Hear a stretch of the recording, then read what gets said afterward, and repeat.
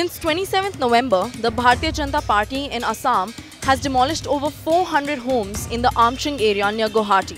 Now these homes belong to the working class and poor peasants from various marginalized communities of the state. Today, over more than 20 organizations have come together to protest against the brutal eviction. It's not only a case of forceful eviction, but how they try to really frame it in a very communal framework.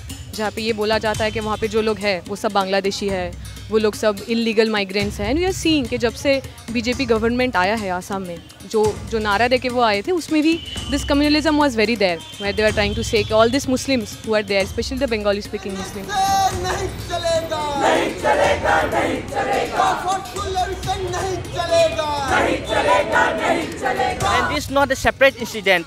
This type of incident is happening across the northeast, and like most of the corporate houses entering the northeast places and trying to like appropriate the resources. When the Narendra Modi was the Chief Minister of Gujarat, he categorically mentioned to exploit the resources of the northeast. This eviction happened in the name of protection of the environment, but it's not actually the thing that is seen. The actually thing is that they try to give those land to the corporate houses. So they are just like using the name of the environment. Actually, the land belongs to people that stay here.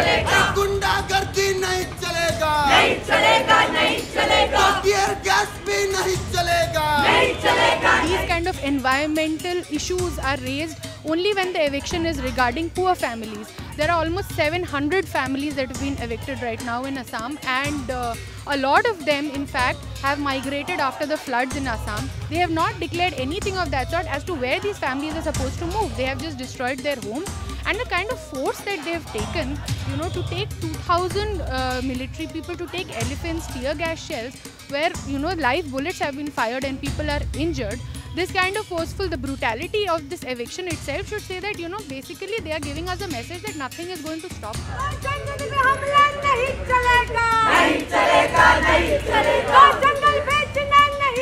These people have been staying there for like from generations. Schools have been there from the 1960s. This basically temples and what we used to call in Assam is called namghars, masjids. Everything are there from the 1960s. Class 10 exam is coming this February. These students, they don't have their schools now. They will first arrest our leaders. First of all, what they did, they put Akhil Gogoi under NSA. Then when the other leaders like Vedanta, Dhorjo, Gopi Sokia, Gopi Sokia is like a person who is above 60 years. Okay. They just went to meet those people, evicted people.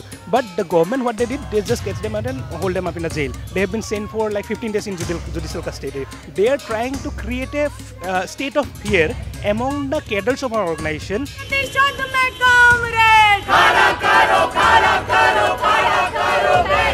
This country belongs to the people, and the majority people of the country living in a very pathetic and poor condition. So if the government is representing the actual people of this country, should be act in the favor of the poor, not to act in the favor of the corporate sector.